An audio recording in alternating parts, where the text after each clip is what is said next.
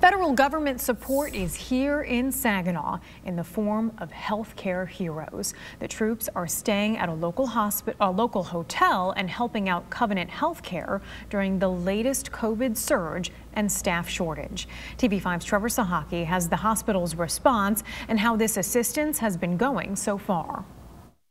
40 federal troops have started treating patients at Covenant Healthcare in Saginaw to help with Michigan's COVID surge.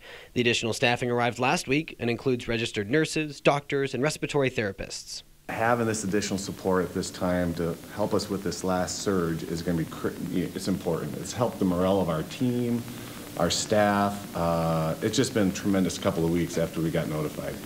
Covenant applied for the support around Thanksgiving due to staffing challenges and the surge in COVID cases. This just gives us more resources to be able to hopefully extend back to those regions that we haven't been able to take patients, and also give our staff some motivation and understanding that we're looking for all areas to help support them.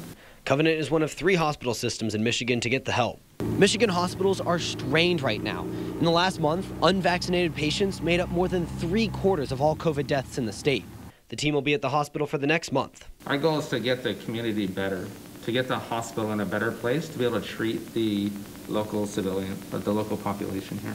Josephus Carlisle is the officer in charge of the team here in Saginaw. When we come into a facility, a lot of the healthcare workers are struggling. They've been fighting this COVID pandemic for a long time, and so when we arrive, some people get really emotional inside their facility because we bring relief to them. Most of the additional personnel are helping in the ICU, some with urgent care. In Saginaw, Trevor Sahaki, WNEM TV5. After 2 weeks, the hospital and the troops will discuss whether to extend the team's stay in Saginaw to 60 or 90 days, and that will mostly be based on hospital and regional COVID trends.